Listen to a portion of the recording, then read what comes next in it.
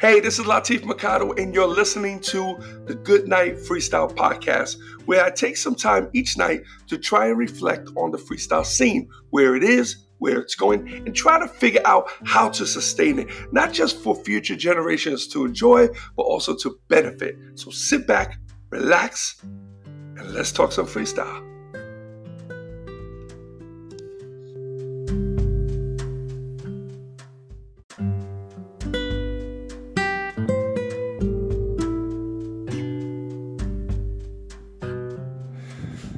Hey, what's up, everybody? It's Latif, and welcome to the Goodnight Freestyle podcast with Latif Mercado, and I'm Latif Mercado.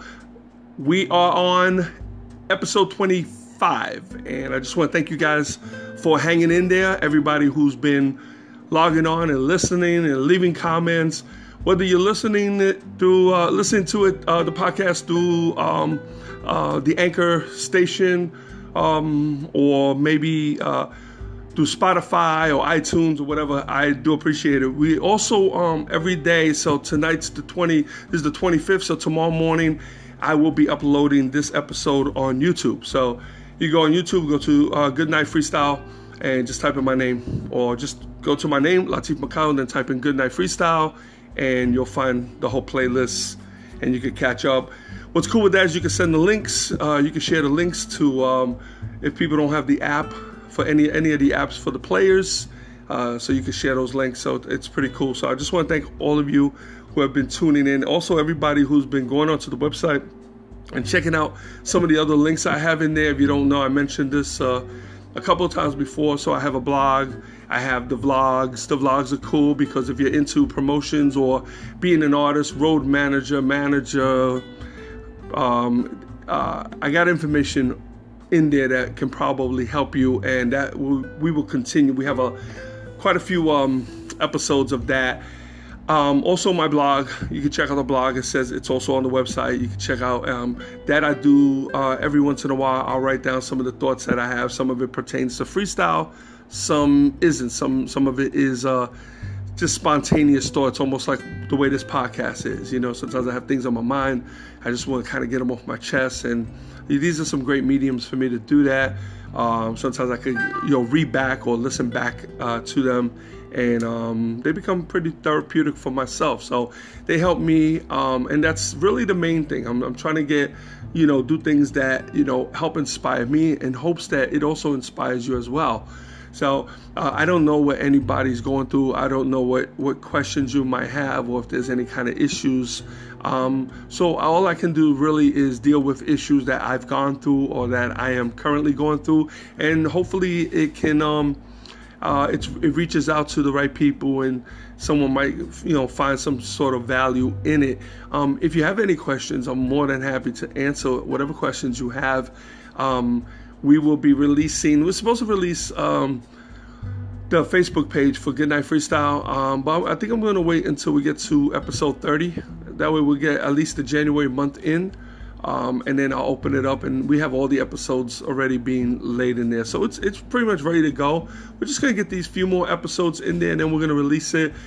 That's a good place because then we can communicate, and most of the audience that we deal with, the freestyle audience, is on Facebook. So I want to, make sure we had a platform there for us to discuss anything that I might be talking about, whether there's stuff you agree with, or maybe that you don't agree, or maybe there's something that I touched on, but you would like to get more information, and, I could dive a little deeper, and if it can help you guys out, well, then that'd be a great thing. I really appreciate that. Also on the website, you have a connection. There's a link directly to iRadio Live. If you haven't checked that out, you might want to check that out. It plays freestyle 24/7. I know that there's other stations that do the same. However, we were the first 24/7 iRadio station for freestyle. We opened up in 2003. There was a guy who had he used to play like a 4-hour mix, like once a week or once a month, I forgot. And I remember everybody used to tune in. We used to have just regular dial-up. So it was all, the connections into the phone lines and so on. And we used to sit there and we used to all listen in. And while people were listening in, they used to be on my chat room. I had a message board. So it was real cool. It was very, very active message board. So I remember asking the guy, I was like, hey man, I'm interested in doing something like that. I like to do like an internet radio station.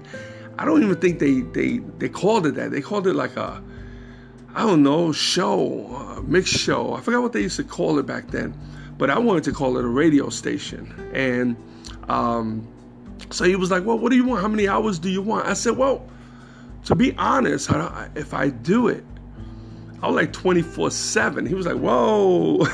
And back then it was pretty expensive, you know. I mean, it wasn't bank breaking, but it was a hell of a lot more expensive than it is now. And then you were limited. There was a lot of stuff you were limited. You were limited by, you know, how you're going to deliver it to people.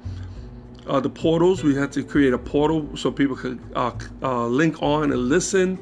And then it was the bandwidth issues. And then it was how many people can log on. Like, we used to get a lot of people. Remember, I was on the road with Lil Susie back then. Was I on the road with Angel yet? Yeah, you know what? I was on the road with Angel also. So we were pretty busy. I was all over the place, and we were opening up a lot of doors everywhere. And we were inviting DJs in from so many different cities. And then they were promoting in their areas, and they were promoting hard. So we used to get a really, really great following. I mean, thousands of people literally used to log on. But it's because we were the only ones. You know, now it's hard to get those numbers, even though we're still focused on, we got a few things up our sleeve that we're going to start trying to implement this year. So you really want to stay tuned. In the meantime, we've been really, really focusing.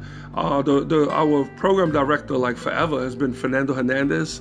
If you guys have any mixes or you guys want to get down in some capacity, he goes under Hot Mix. So you could go Fernando Hot Mix Hernandez. He's on Facebook. You can find him there, or just go to La Radio Live and send him a message through there, or just post something. He'll see it.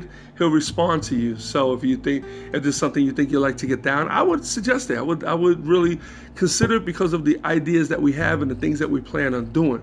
But what we've been doing all this time is we've been really creating a really solid platform. So if you listen to our playlist, you'll see it's really tight. Everything's done professionally. You know, we don't just take records and throw them on.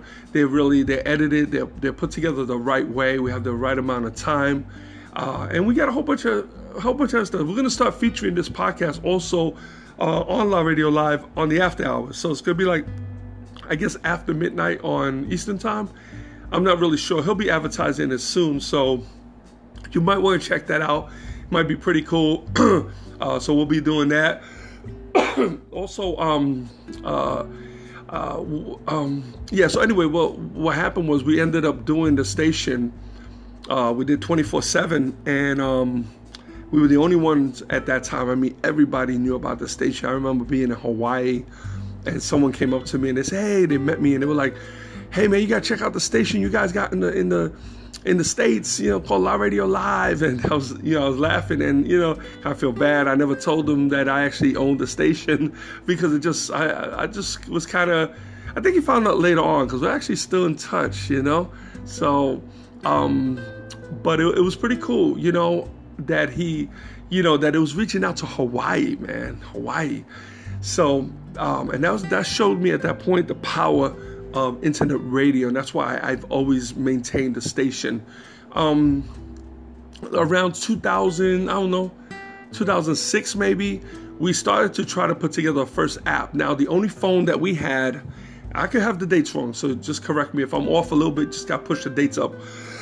I had a BlackBerry at that time, and it's when I first figured out how to deal with apps. And I had this idea. I wanted to create an app specifically for La Radio to play on the BlackBerry. Now, this was my whole idea. I don't know if you guys remember this. They still have them. Actually, I've seen them in the dollar store. And this would have been crazy. Do you know those cassettes? Do you remember when you had like a CD Walkman? You could take a cassette. They had this cassette with a long wire. You pop the cassette into your car radio, okay, your car cassette player. Then you take the wire and you put it in the earphone jack of your Walkman, and you were able to play the music from your Walkman out through your speakers in your car. So I'm sure you guys remember that. So that gave me an idea, okay, when I thought about that. What I wanted to do is I wanted to create an app because I knew that drive time was a powerful time to have a radio station, okay? Because just like regular radio, traditional radio, if you want to buy advertising and you want to buy it during like the drive time, it's very expensive during that time because a lot of people listen to the radio at that time. Well, they used to. Now they probably still do. If not, they're listening to their phones. But no matter what, that's really a downtime that people can use to, especially if you're driving, you can't really read anything. So you gotta listen to stuff. Listen to the radio, listen to music, listen, audiobooks, speeches, whatever you do. I listen to a lot of motivational stuff. I put that on my YouTube. I kind of just prop my phone up on the dashboard, and I could drive for hours listening to that stuff, Well, not really for hours, more like 30 minutes. I'm not much of a driver. I think I spoke about that yesterday. But anyway, so my idea was to create this app, right, for iRadio. I wanted the iRadio Live logo, which if you look at it, it looks like the regular Live Entertainment logo, except it doesn't have the A. It just has the L, the fancy L. And that's the logo for the app. And then what I wanted to do is put that on the BlackBerry. So I didn't know how to go about doing that back then. They didn't have programs like they have now that you can just kind of go in and do it yourself. You had to actually get someone to program it. So I went onto Craigslist and I started doing some research, and I ended up putting an ad looking for an IT guy, somebody to help me out in the Charlotte, North Carolina area. And I found this guy. His name was Itadel or something like that. He was an Indian guy. So he contacts me, calls me, and we talk for a little while, and I told him exactly what I want. And he wanted to charge me $1,000 for the app. I said, okay, not bad idea, okay. So he came over, I paid him the first half, and he started to piece everything together for me. Actually, he came over a couple times. I think the first time he came to show me that he had all the coding in place. It would show me how it works. It was on his BlackBerry, and it would show me how everything. But then what happens is you have to get it approved at that time by BlackBerry, or I guess wherever you bought. It wasn't like it is now. It's different. You have to get these approvals. Even now with your apps, you got to get the iTunes approval. iTunes a pain, man. Android's a little easier. iTunes a pain. Anybody who has an app, a real app, will vouch for that. But anyway. So he came back with the coding in the phone. So all it was all these links. You could click on the link and you could hear the station. It was really, really cool. So he brought a speaker or whatever. He popped it in. We were able to listen to it. So I said, this is cool. So now all he had to do is he had to now take that coding and turn it into, something where, the actual app. So it looks like the little logo. So I was excited. So I gave him the first $500. And he got to work on that, and we were communicating for a while, and he was supposed to come over and finish up. We're supposed to finish up that one particular day, and I was supposed to pay him the balance. So I was really excited. Plus, he was going to maintain it for me for a real small fee. It was maybe $100 a month. It wasn't much at all. And I was waiting for him, and then he didn't show up. So, I kind of brushed it off. I remember being busy that day. I was like, that's cool, man. He'll come by. Hopefully he comes by tomorrow. So I waited a couple of days. I noticed he didn't call. So I called him, and he never got back to me. So I waited another day or two, and I called him again. And then I started calling him every day. This went on for over a week. And then finally, I was calling him multiple times a day. And now it's getting a little hostile. So I was upset. So in my mind, this dude took my $500 and dipped. Meanwhile, it looked like the app was working. So I'm like, why would he jerk me for $500? I had another $500 here. I was going to be $1,000, and I didn't understand it. So by this time, I'm calling him. I'm actually cursing this dude out, and it wasn't because of the money. It was because I was so excited about this thing, and I felt like for once in my life, it was going to be a breakthrough for me. Like, instead of following the trends, I'm going to actually be ahead of the trends. And I was really, really psyched on this. And this is before Pandora. This is before iHeartRadio. I'm talking about this was crazy. And I knew that if I can get that drive time that I can sell advertisement on the station.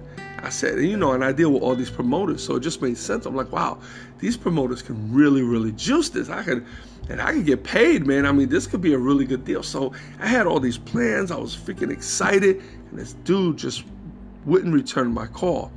Then finally, I get a call from a woman. Let me drink some water. Hold on. I get a call from this woman. And she says, Latif? I said, yes. She goes, how you doing? My name is Sharon. I'm Itadel's girlfriend. So right away, I'm thinking scam. I'm like, okay, now this is part 2. So Sharon's going to call me now, try to get the other $500. So I'm like, yeah. So I said, where's Itadel? I said, I haven't heard from him. I said, he did this work. She goes, no, I know, I understand. And I apologize, but let me explain. Itadel got arrested. So right away, I took it as bullshit. I was like, come on, man. I said, really? He got arrested? Like, this dude looked like a nerd. Like, he was a skinny Indian kid with glasses, man. This dude didn't look like he can hurt a fly. Like he would, I don't even think he cursed. I mean, this dude was a straight up nerd. So I didn't believe it at all. So then she continued. She goes, yeah, and they're going to deport him. So I'm like, oh, this is a real scam. So this is their way of getting me to never even look for him anymore. Because not only is he going to be arrested, he's going to be deported. He's going to be sent back to India.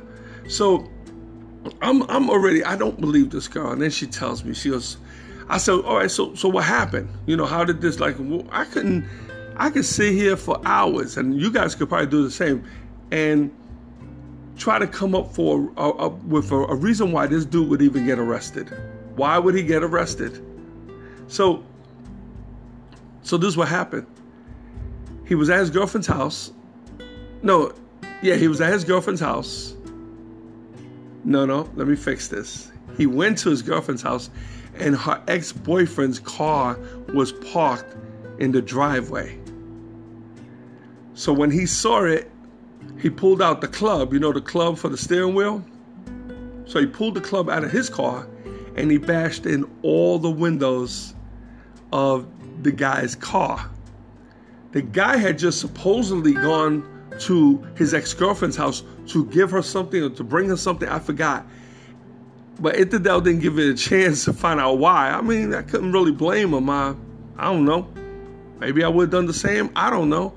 But anyway, he busted all the windows. It became a big thing. The guy called the cops. They arrested Itadel, and then they figured out that he was here illegally. And supposedly he was in this country for 15 years.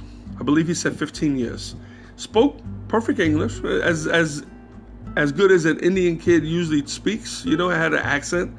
And I still didn't believe her. And she said, if you don't believe me, type in his full name into the Mecklenburg County Jail and into the inmate search. And so I did that. And I saw the charges. I think it was assault to property, damage to property. I forgot what they called it. And then it said something. There was another thing in there, another table in there that said something like preparation for deportation or prepares for deportation or something to that extent that made it legit that this dude was getting deported. I couldn't believe it. I said, oh my God, how can this be? I went back on Craigslist. I tried to look for somebody else. I couldn't find anybody. And I remember it was during this time the station was giving me a hard time too, because the bandwidth wasn't wide enough, and we kept getting dropouts. Like I couldn't hold enough people. Like all the people that I wanted on there, I couldn't even hold them. And when we were doing we would do these live broadcasts at some of the shows, we had to set up an internet line, a phone cable to go from somewhere in the club all the way. It'd be a 200-foot cable going to the office where we would plug into the phone line. Oh man. And there was no way it was just, the signal was horrible. It was a lot of dropouts. And after this happened with Itadel, it was right before the Freestyle Music Awards. I remember I I closed the doors. I shut the doors on the station. I just was really sour about it. I just didn't want to deal with it anymore. And I left it alone. I also had the guy who was actually running it for me. Him and I kind of fell out. So, you know, so it was like, so I was just really sad. I just didn't want to mess with it. I knew eventually I would grab it back because I held on to the name. I held on to the domain. So I knew eventually I would bring it back on, and I did. We ended up bringing it back on. I believe it was 2010, maybe. I don't know. I thought it was 2010. Fernando would know better. So, and we've been going ever since. We've been going, but we have a whole bunch of new things that we're working on. But when you get a chance, it's LaRadioLive.com, or just go on to Latif Mercado. Actually, forget about the LaRadioLive.com. Go to LatifMercado.com, find the La Radio link, boom, click on that, and it'll bring you right into the station. And, you know, it is really cool. And we have an app for that. We have an app for Android and for iPhone, and they're legitimate, real apps. They're custom. They're not like generic where anybody could use them. They're ours. They were created for us. So you can load those onto your phone, and I do suggest that you do that. And it's cool because you could be anywhere you want. You can click on it and sit back and listen to freestyle 24/7. We got a lot of cool stuff. I think if you listen to it for like one day or just kind of geek out on it a little bit, I think you'll dig it. You'll dig the quality, and you'll see some of the stuff that we're doing. So, but anyway, I just wanted to talk about that a little bit, you know, give you guys a heads up that there is a freestyle station that plays 24/7. We are a legitimate part of this industry. So the money that La Radio Live runs on is money that's made from this business. So the business actually finances the station. So there's a lot of stations out there. A lot of these guys, bless their hearts, they got regular jobs. And that's great. They're doing a wonderful justice. I don't want them to go anywhere. I think we need as many stations as possible. But they might have their regular jobs. Some of them are cops, teachers, janitors, construction dudes, whatever the case may be. And they're making their money at their job, and they're taking it and they're financing the radio station. Us, we finance the station with freestyle money, 100%. So it kind of gives it a little bit more, adds a little more blood to the, you know, to the package. So I just want to bring that out because I think it's important. I really think it's important. But I want you guys to check it out, please, and you know, find a way of letting me know what you think. Okay? So listen. So we're gonna go. It's Saturday night. I think I'm gonna go check out a movie. It's really late. I started watching The Irishman. Pretty good movie. I love all those actors. They try to make De Niro look a little younger than he really is. I don't think they succeeded, but he still rocked it. So I'm getting used to it. But anyway, I'm going to go back and finish the movie up. But listen, be safe if you guys are going out tonight. If you're already on your way out, whatever the case may be cool. Thanks again for everything, and good night, freestyle.